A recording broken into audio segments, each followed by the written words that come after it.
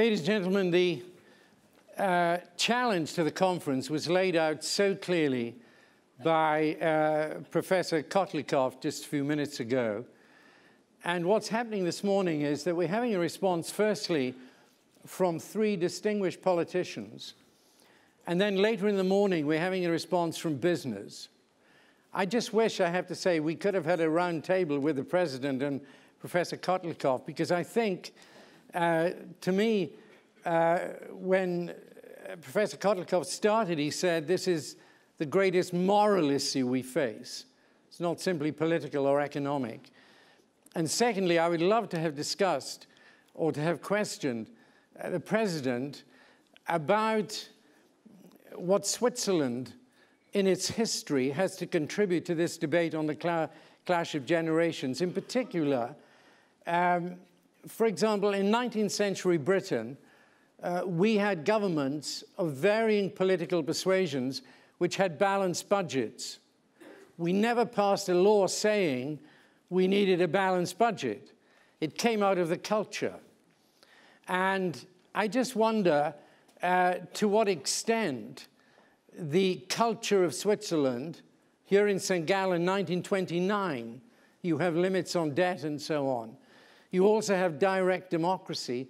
To what extent these are factors in actually mitigating the clash of generations. And I hope we can come back and discuss some of these issues. To what extent we can have a political response, to what extent an immediate political response, short term.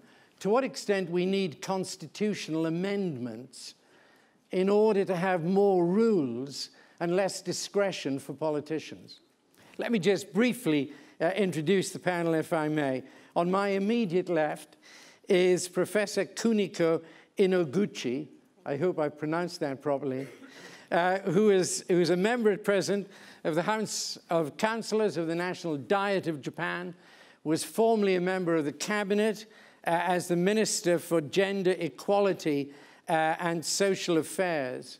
Then on her left is Lazar Krstić, who is the Minister of Finance in the Republic of Serbia. He's extremely young. He's only 30 years of age. It's great to welcome you. He has a background in McKinsey and in economic research on the transition in Central and Eastern Europe. And then on my extreme left is Cesar Purisima, who is the Secretary of the Philippine Department of Finance, again with a background in business and with a background in public administration. The form of this session is, I'm going to ask each member of the panel, in the order I introduced them, to speak for 3 to 5 minutes on their view on the issue. And I think one of the most difficult problems in being a chairman is when people overstep the mark. I don't have a cowbell here to ring, but I do have a white handkerchief. And if I pull out the white handkerchief and hold it up, it'll be a sign of surrender as a chairman to the panelists. So if you see the white handkerchief coming out, please do take account of it. After they've introduced the subject, we're going to have a brief discussion among ourselves, and then we're opening it up to questions and answers. Could I ask you, please be as brief as you can in the question. So first of all, I'm going to turn to Professor Inoguchi. Well, thank you so much. I really indeed thank Lord Griffiths for giving me this floor. And also, I would like to thank able organizers of this very important symposium, very thematically very important symposium, and inviting me to this place. I would first of all like to thank the President of the Swiss Federation, President Brucatel, for his very kind and successful visit to Japan, February 6th this year, to celebrate the 150th anniversary of diplomatic ties between Japan and Switzerland. It was exactly 150 years ago, in February, that a delegation from Switzerland came to Japan to sign a treaty of commerce. And I am delighted to inform you that the head of the delegation was a man from the city of St. Gallen. The professionals from St. Gallen have, throughout history, made many innovative moves and embraced innovative worldviews, in my view. They came to Japan to help us modernize and also have some good business with Japan. And I'm sure there are many descendants of those people and friends of those people in this room today, and very happy to be here. I have actually read this Clash of Generations book, a very excellent book written by Professor Krstić, very provocative one. If anything, well, he discusses a lot about the United States, but if anything, Japan goes beyond the United States in terms of younger generation having to bear heavier burdens to sustain an aging society. Now, I would like to state at the outset that the worst clash of generations that could come is the absence of clash of generations, because simply there will be no generations to come. Very difficult to have children, decreasing of total fertility rate, because for young people, there's this weirdness of very complicated civilization that gives them no job, no hope, no sustainable outlook, no economic allowances or opportunities. So it has become increasingly difficult in Japan, particularly for women, to have both work and family. I became gender equality minister for Mr. Koizumi in 2005 and served for a year or two in that capacity. At that time, the total fertility rate was 1.26, and he was so alarmed that he decided to establish this ministerial post to cope, to see how the long-term decline trend can be reversed. It was very difficult, but today we have total fertility rate of 1.41. So at least I was able to reverse the trend to a certain extent, if not dramatically. There are many things you can do. First of all, to mainstream the idea that women's and children's issues are the most important issue for the country. Many people thought it's something to be set aside. It's relegated to the periphery of all policy debate. But I told them the demography is the most valuable and important element in economics if you want to have growth. So we have to address gender equality, work-life balance, a mainstreaming of those ideas, and also put greater emphasis to public spending to education and childcare. So today we have finally overcome the waiting list for childcare centers, and more women are coming into office in decision-making levels, so that the gender gap in terms of income has decreased. So more women, more young families are now being able to have both work and family and don't have to choose. Of course, many paternalistic ideas behind, very difficult to fight.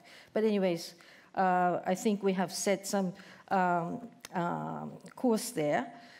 Now, we have the longest longevity in the whole world, Japan. People live very long, so it's a good thing.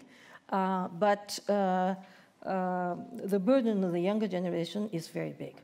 Now, about the clash of generations. So the young people are very upset. There is this syndrome of angry citizens.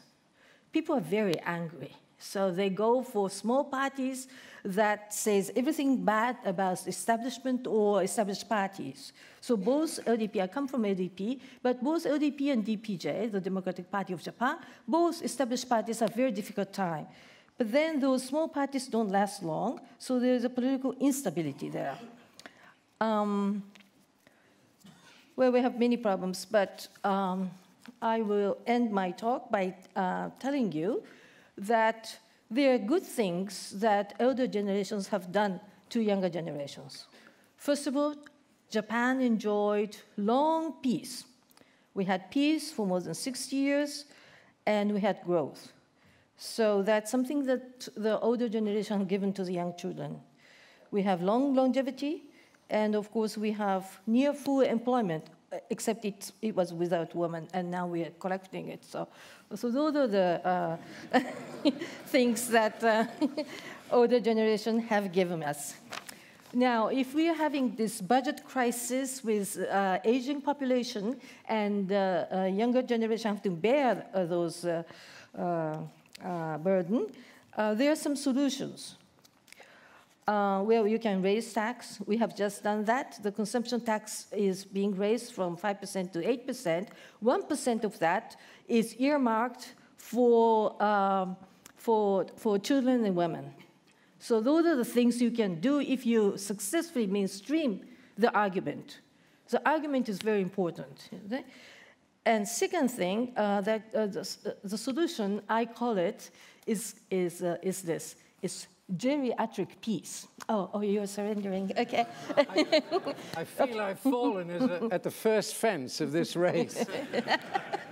Okay, I will leave this geriatric piece to the later discussion, but it's not between gun or butter, but it's between gun and medicine. So we will finally stop fighting wars and use our budget for social security and social policies. Thank you. Thank you very much. Thank you. Mr. Krstić. Thank you very much. Mr. President, Lord Griffiths, dear students, ladies and gentlemen, it's my honor to be here, and it's also a pleasure. It's my first time in St. Gallen. I like it quite so much that I'm now thinking maybe I can apply for the Leaders of Tomorrow since I'm still eligible this year. But I certainly hope it's not the last time I'm here, and I hope that this discussion that we're having today is one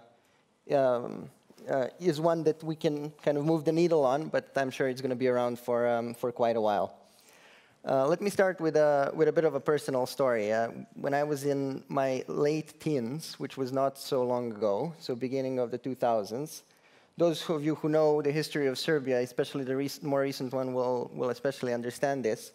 I coined this notion in my head that it would have been great had I been born somewhere around 1948 and lived a full and short life and sort of stopped it somewhere around 1990 or so.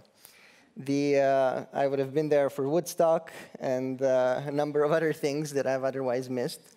And now, especially after Professor Kotlikov's address, I'm even more convinced that that might have not been such a bad notion after all.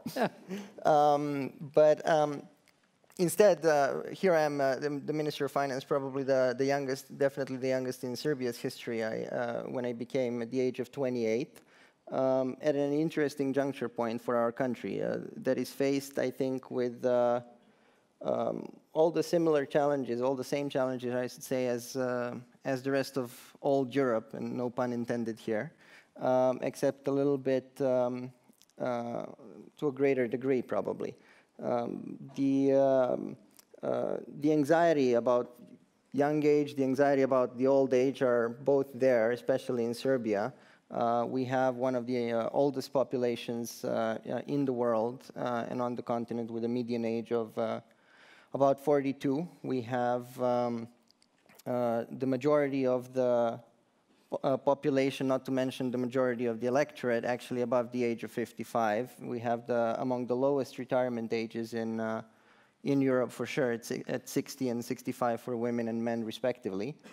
On the flip side, we have, not unlike many European countries these days, many other European countries these days, very high youth unemployment and the overall unemployment rate as well.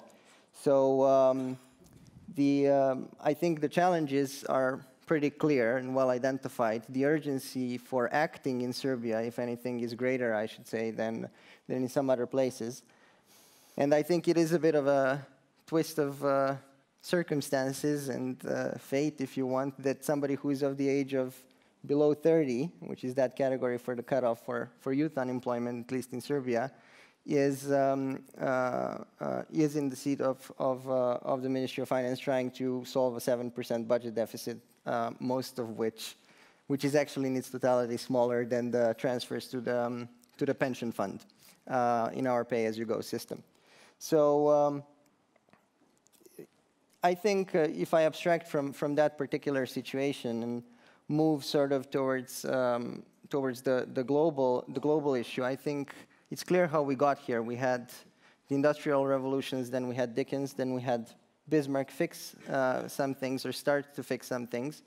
But now here we are with an aging population, the medicine kind of reaching the new highs, the technology breakthroughs. At the same time, we have the global resource constraints that are pressing on a number of issues, including obviously the climate change. And we have here in Europe, I think, competition from Asia as well, in particular Southeast Asia. That is another thing to be considered. So I think all of these challenges, there are conventional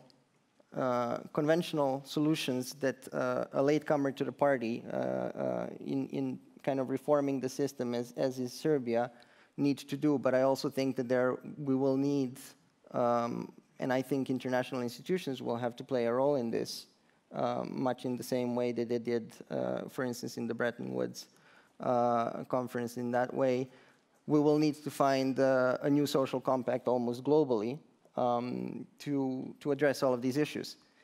Do I think it's a clash? I think it's a clash. Do I think it needs to be destructive? Probably not, as long as we're talking about it. Thank you. Thank you very much.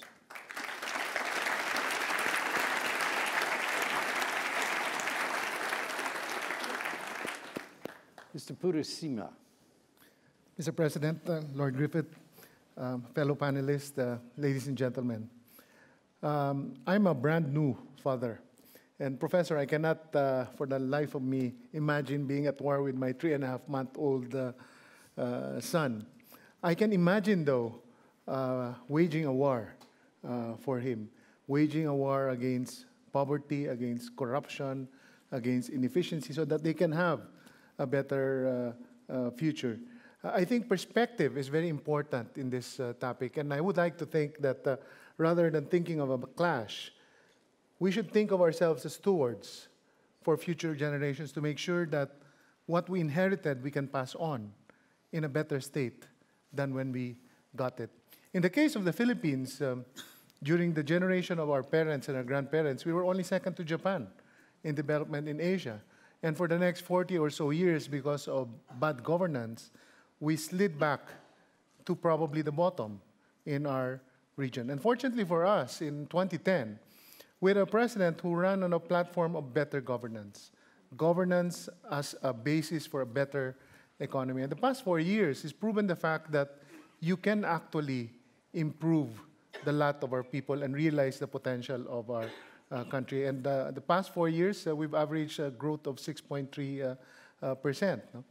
But we have substantial issues, different from what was written in the book, because we are about to enter a demographic sweet spot. We're the youngest country in Asia, average age of about 23 years old. Our problems is different. It's not about pension costs, that's not book. It's about more basic things, making sure that the youth are educated, are given the skills, are healthy, so that they can become productive participants in the future Philippine economy. And that is why we are right now waging a war so that we can give them a better future, waging a war against corruption, which I think is at the root of poverty issues, waging a war against health issues, making sure that we give them access to health care. That is the biggest challenge of the Philippines, making sure that we build the right infrastructure so that we can connect our country to global supply chain, so that we can be as efficient as our neighbors, making sure that we build institutions that would encourage meritocracy so that we can pass on a government that is in a better shape to the next generation. The other big challenge that we face, especially countries in coastal regions, is climate change. I think that is the bigger intergenerational challenge that we must all face up to, whether climate change is for real or not, whether typhoons like the one we face is the new normal or not. I think one thing's for sure, that the extremes of weather is happening more often. For example, in the case of the Philippines, of the 3 deadliest typhoons in our history, 3 happened the last 3 years, 2 happened last year.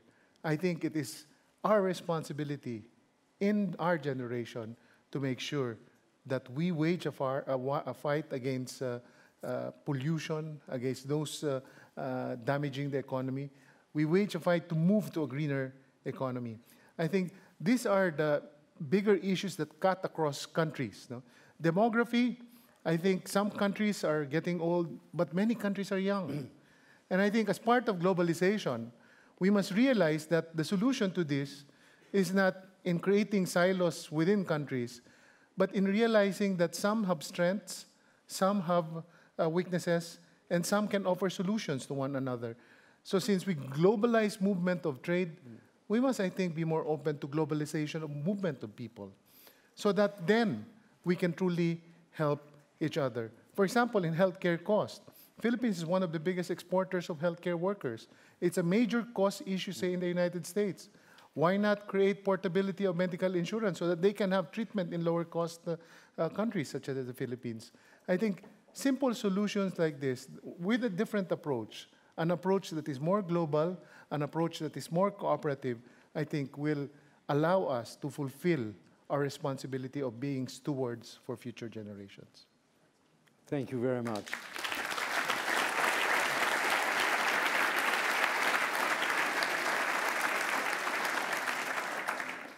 I'd like to ask each member of the panel one separate question. Quick answer, please, not long. And then I'm going to throw it open for discussion. To the professor on my immediate left, Kuniko, please. The question is, if you had just one policy to deal with what you see as the angry side and the clash of generations in Japan, what would it be? To Mr. Krstić, the question, you mentioned the role international institutions may play. You mentioned the role of Bretton Woods. Any idea you have on that? And thirdly, for Mr. Purisima, I'd be very interested, you traveled a lot in America, in Europe, in Japan. What is your observation, as you see it, of the one thing we should be doing to deal with the clash of civilization? So one... Professor Inoguchi, what is the one policy, if you said to the Prime Minister, there's one policy I want you to do, what would it be? Okay. That is... Sorry, this isn't an exam, by the way. Yeah. I'm not... see. I'm not reverting to my role as a teacher here in putting it to you. You could be an economist, because economists always ask for one answer. But when you deal with social problems, you need package of solutions, because people have difficulties in very different ways. Very good. All right, okay. So I will... That's a rebuke to the chairman. All right. Package of ideas. Now I'm dealing with social problems that our young people in Japan are facing. Okay, a package of solutions will be more focused allowances to younger generation, higher public spending for education, as somebody has already said. In Japan, parents are supposed to finance kids' education, and therefore, as the discrepancy of income of parents grow, then the disparity of educational opportunities also grow. Also, where you're born, whether you're born in Tokyo or you're born somewhere in Kagoshima, makes a total difference today. It wasn't like that when we had something like Meiji Restoration many years ago, when we had this bilateral diplomatic ties. So higher educational cost, shorter working hours, so that also, not only women, but men also can have personal life, family participation, taking care of kids. Recruit more women, not only to job opportunities, but to decision-making and professional levels. Now, as I said, angry citizen syndrome, it's something very difficult to cope with. It's like 99% Wall Street to Main Street type of movement that is across the border.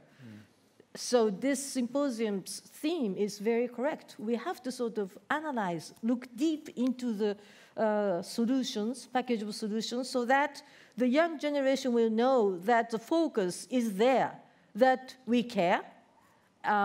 We are, as Filipino finance minister said, we are the steward and stewardess for better civilization for them, not for ourselves. Thank you very much. Thank you. So just before I answer the question directly, I would like to say that I think we are at a historical new today, or in this generation, rather compared to where we had been in the past. And the technological breakthroughs following the Industrial Revolution have made it so. And in that sense, the people are now moving to the age where they're staying longer and longer benefiting from social benefits while being unable to be part of the labor force. And as a result of that, or in conjunction with that, if you want, we're also seeing a reducing number of children per family as well, which are meant to be in the Bismarckian system supporting these social benefits. So in this sense, I think we also should start to question whether the political systems that we have in place are indeed the ones that are conducive to making the right decisions, the right economic decisions from an economic standpoint. And I don't mean this in a truly revolutionary fashion, but I do think that there is something to being able to have constructive political debate based on facts, rather than waiting until you hit the wall and then having to have a sharp turn and a sharp correction. I think even what's going on this week is, and in the previous weeks here in Europe is showing that can that is almost always a suboptimal solution.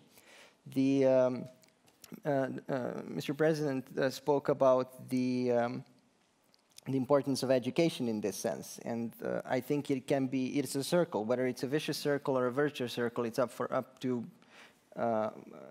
I guess a country at its own level, and this is what's going to bring me to my point, that it needs to decide. Investing more in education creates a more educated electorate, which in turn can, through a direct democracy here or a representative democracy elsewhere, bring us to political outcomes and political debates that actually yield results which are responsible to future generations. And this is especially important in a more interconnected world where a country's problems can easily become global problems. So the question I'm asking, and that's hopefully something we can then debate also in the breakout in the afternoon, is whether there is a role, a more enforcing role for supranational institutions and even international institutions in this domain, be it the European Union here, other similar alliances elsewhere, the UN, whatever it may be. And I've mentioned the Bretton Woods institutions because they actually have the most leverage in this domain and are sometimes, even if reluctantly, for political reasons, the ones that help course correct. Thank you very much indeed. In today's world where technology is improving by the minute, by the day, the one thing that's always puzzled me is the fact that we have not really updated our accounting model. And I think it's important that we look at this challenge, because we need an accounting model that captures the cost of economic activity to the environment, that captures the future cost of transactions that captures the cost amongst ourselves of activities. And I think if we don't do this, no, on the theory that what is not measured does not get done, no, this fight against climate change will never be won. This fight against poverty will never be won. See, we live in a world right now where the financial economy is so much bigger than the real economy. And I think we need an accounting model that captures the good to society of activity so that we can balance these things. Because after all, we all need to eat.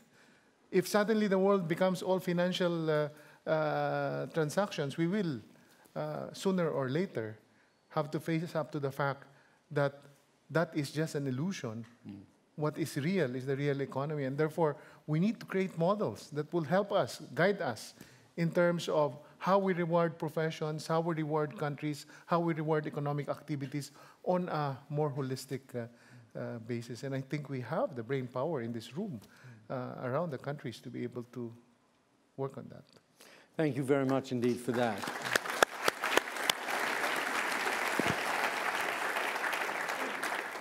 I wonder if we could have the lights are now turned on. It's Q&A. It's over to you. If you'd like to ask a question, please raise your hand. The gentleman there in the middle. Sir. Are there any other hands going up? There's one hand here. And there's another hand there. Thank you. Gentleman in the middle. Thank you very much, sir. Maybe you could just say your name and... Yes.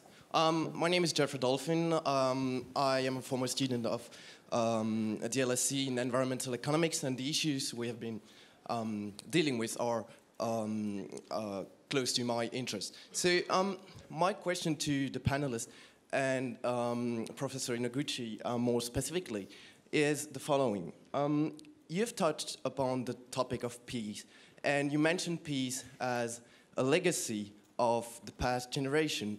But I'm wondering about your views for the future prospect of this peace and the value of it, especially if we see today that some countries are flexing their muscles in some parts of the world.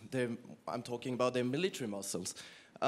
Second example, the fact that in some countries of Europe, people just do not realize the value of this peace or do no longer have this in mind. And third, do you think that this peace is anyway valuable or valuable in any means if it was built on the accumulation of financial and environmental debt? Thank you very much. Thanks a lot. That's one question, by the way, not three. Just to be clear. Okay, is it all right if I respond? Thank you very much for a very important question. I think one of the jobs of older generation is to speak about the importance of peace. You don't just lecture how to get rich, how to live in peace and solve conflicts through diplomacy. Now, Switzerland stands as a master of diplomacy, and Europe generally developed this art of diplomacy. The best solution to war, best alternative to war is diplomacy. So we should all study diplomacy and to try to solve issues. The president of the Swiss Federation has just gave us very important insights into how we should deal with the Ukrainian issue. Well, I would add to his words 4 Ds, right? Disarmament, de-escalation, and then you will have development. But then development could be wiped off with disasters as we have in Asia. So disaster prevention. Now I come from a country that suffered enormous earthquake and tsunami, and you all helped us 3 years ago. So I am for those disaster prevention, disarmament, de-escalation, and development, and diplomacy. Now, geriatric peace, which I was about to speak That's a very important idea. I hope I find friends in this argument. Because if you are speaking in terms of gun or butter, then people will say, well, sacrifice butter and we go for war. But now in democracy, we are now trying to raise social expenditure for elderly citizens' medicine. And therefore, we have to find always all other kind of ways to solve problems, not by war, but through diplomacy. And you can spend millions for diplomacy. Nothing is cheap compared to, nothing is cheaper. Nothing costs less compared to a war. So you can spend a lot for diplomacy. And in this gun or medicine argument, I think more countries will be leaning to putting more effort to diplomacy and peace. Thank you. I think I'm going to ask the gentleman here. No, sorry, gentleman behind. Just. And then. I'm Nadir Godrej from India, and my question is a very simple one. Should older people have the right to vote?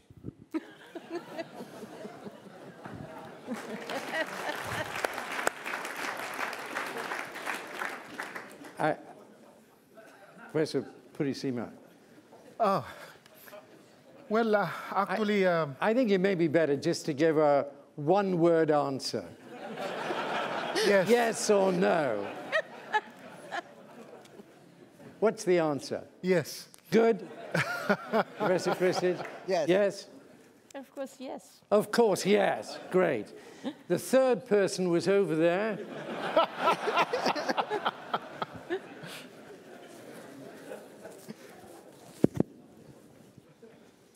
Thank you very much. My name is Matt Krause. I'm originally from Poland. I'm a student at Harvard Law School. My question isn't directed it is directed at the panel generally. So I think what the discussion has borne out is that there's a variety of challenges, and there's also a need for a variety of institutional responses. And also further to what Minister Krstić said about bigger role perhaps to be played by international institutions. So my question is whether we need more flexibility in responses designed and at this international level. And here I'm referring more specifically to what we're dealing at the moment in the Ukraine. International Monetary Fund is now being actively involved in helping Ukraine, but at the same time, its policies, for which it has been criticized for a long time, of conditional help, have somehow... Can I just stop you for a minute? Is this relevant to the clash of generations? Yes, so I guess my overarching question is whether we need a more, like a larger variety of institutional responses in dealing with those various problems. And if we're hoping for international institutions to deal with them, do we want them to be more flexible in how they approach those challenges? Mr. because you really answered this already. Mr. Purisima, and then a very quick response from you. Well, from the area of finance, I do believe that we need a stronger IMF. Because in an age of globalized financial transactions, in an age of very sophisticated derivatives, we need to make sure that we have an institution that can harmonize regulations, say, on derivatives. Because I don't want to see another global economic crisis that's the creation of this sophisticated financial instruments that really has nothing to do with the real economy. That will affect our fight against poverty, our fight in improving our people's life unnecessarily. And therefore, I think we need to update what was signed in the Bretton Woods Agreement. That the world of 1947 is totally different from the world of today. Yourself, Kuniko. Okay. Sure. Yes. Thank you. Yes, I will try my best. Yes, there are many international global institutions that respond to clashes or crises of young people. They need to be flexible, that's your suggestion. I agree. Most recently, we have been engaged in the United Nations in a debate of post-MDGs, Millennium Development Goals, that is so relevant to both of your countries. And also we are the donors for MDGs. So through post-MDGs, we may be able to focus more on girls. Now, MDG, Millennium Development Goals, but G can also stand for girls. Focus more how girls can be fed, live, go to schools, graduate from schools, find jobs, don't have to quit jobs when she has children, continue her professional life, live very long like Japanese women. So that's the new Millennium Development Goals for girls. Thank you very much. There's a question from a gentleman here. I'm going to ask, is there a lady who can... There's a lady here and one other lady? A lady here? Okay. The last two questions will be from ladies. Sorry, we need a microphone here. It's coming. It's coming soon. It's come. It has come. Well, I'm Ukrainian, and I happen to have been chairman of this symposium for 24 years before we have this current distinguished chairman. My question is, if the panel think that you should have a complete change of paradigm. We live with very strong emphasis on the Universal Declaration of Human Rights and in a competitive mode, which means we live with the game win-lose. Should we not have the change to have also a Universal Declaration of Human Duties and live in a cooperative mode, which is win-win? Thank you. Thank you very much. Very clearly put, very important question. Mr. Krstić, first.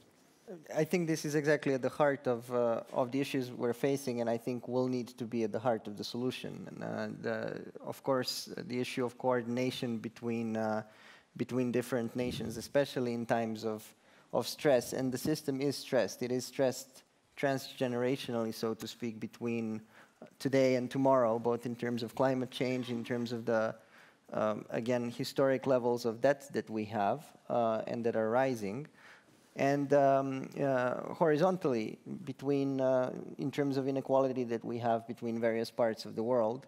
The system is therefore stressed, and I think in these situations coordination is even more difficult than otherwise. There are historical precedents, I think, when things have been sorted in such a way that we are now experiencing the 70th year of peace here in Western Europe.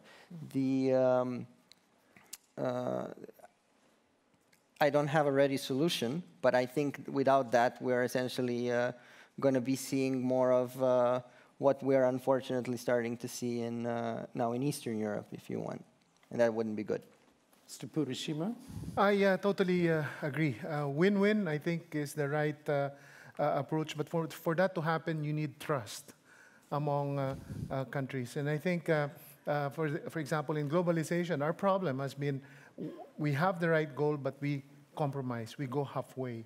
And therefore, we don't achieve what it truly can. And therefore, you're not able to build trust among the players, among nations. Yeah. I agree with women. So. You agree? That's a wonderful response. Thank you, Chair. A lady here, a professor from Japan, I think, if I can see through the mist. Thank you very much. Thank you very much. My name is Yoko Ishikura, professor of Hitotsubashi University. My question is, what's the role of technology in resolving the clash of generations? Because I think the technology works as a device between the generations, but it can work as a solution. So if you could just think of, tell us, share with us some specific solutions using technology. Can I say, I think that's an excellent question. Again, Mr. Purisima, I'm coming to you. Well, technology is an enabler. It will allow us to reconcile the various conflicts that we face. It allows us to get to a win-win in many situations. That's how I view technology. Well, thank you very much for a great insight. With ITs, for example, many women can't work from home when she has to. So that's one solution. Now, in aging society, older people need to be cared.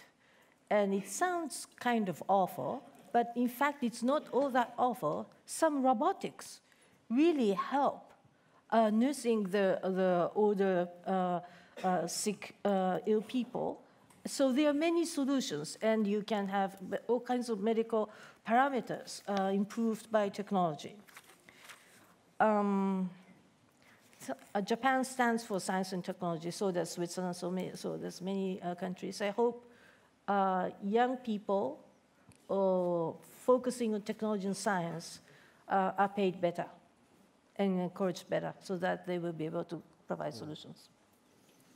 I personally think that in addition to being an enabler, it can also be a game changer. As a matter of fact, we had a conversation over dinner last night where we discussed about microfinance essentially being introduced through cell phones, which is one aspect of things. And I think there can be discrete technological innovations which provide for discrete kind of step changes in the quality of life and in the cost of some of the matters. So if we're talking about the clash of generations, of course, when we think about technology and science, we think about medicine.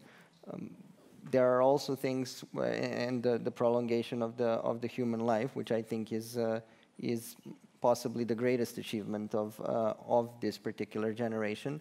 At the same time, I think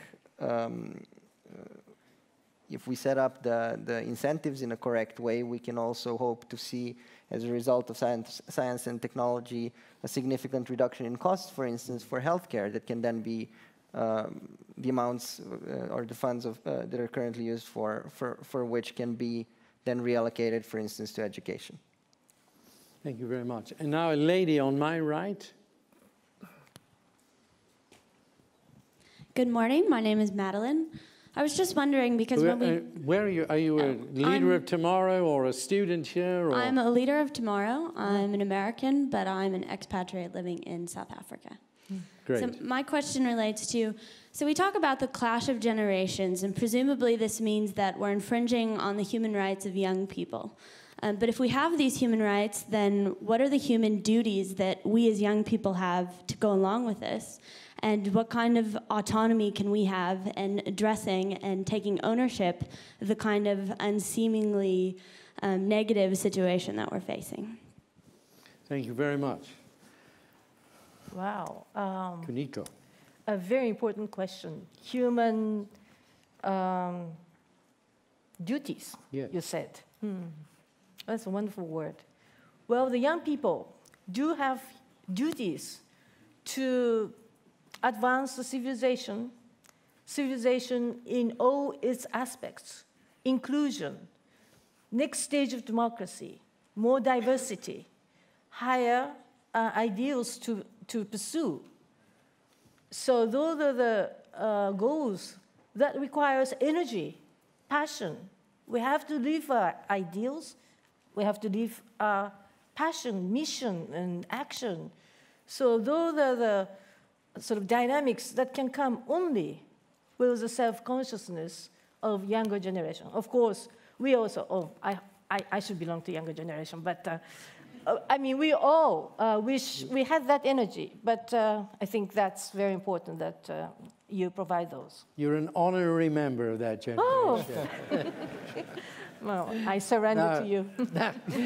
Mr. Krstić is a member of that generation. I'll keep it short. Get engaged, get politically engaged, and participate in the system rather than trying to fight against the system, I think, because I think it's for the benefit of all, and especially for the young generation.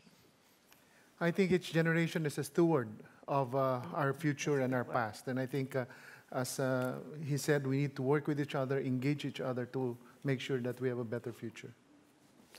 I'm afraid that the thought police have now turned up for the first time in 15 years. I have in front of me here on the stage a notice saying, please finish. So it's not because we're speeding, it's that we're too slow. Can I just say three things in conclusion? The first is, I think with a generational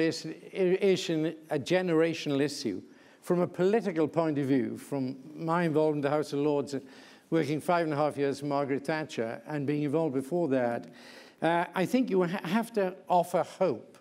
And I see two groups, certainly in Britain, who don't have hope. We've had something like 1 million young people between the age of 16 and 24 unemployed. And when you have graduates who've worked hard for 3 years or 4 years and there's no job, we have to create hope for them.